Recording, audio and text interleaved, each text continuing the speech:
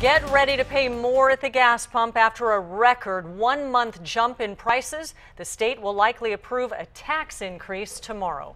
Yeah, we want to show you the recent spike. Now take a look. San Diego's averages are in blue, national averages in red. Right now we're paying $4.27 a gallon. That is a huge jump from last month, about the same as last year, you can see down here. But always, can you see this? Well above the national average, and that may get even worse. Now, new at 6, 10 News reporter Craig Herrera reveals how much more you may soon be paying just in taxes.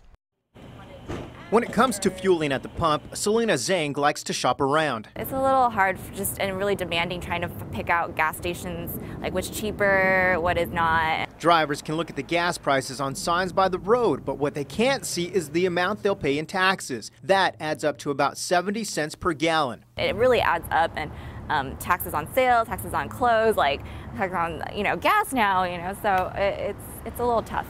And it's about to get a little tougher. Tuesday, the State Board of Equalization will consider a 3.5-cent increase on what's called the excise tax. It generates funds to maintain roads, bridges, and infrastructure. If the rate is hiked, California will lead the country in having the highest gas taxes. Californians, specifically San Diegans, have done a great job in buying more of these fuel-efficient cars. However, when it comes to an excise tax, that's not necessarily good news. The excise tax is based solely on gallons. So the state's finance department tries to forecast how many gallons of fuel will be sold each year. But since Californians are making fewer stops at the pump, the state is losing money. There was a $157 million shortfall in gas tax revenue last year. We really lose the benefit, if you will, of being a volume-based tax through an excise tax by having to do the look back. Every day, every week, you just have to decide on oh, should I spend more on groceries or should I spend more on gas? If passed, the average motorist will be shelling out an extra $26 at the pump this year.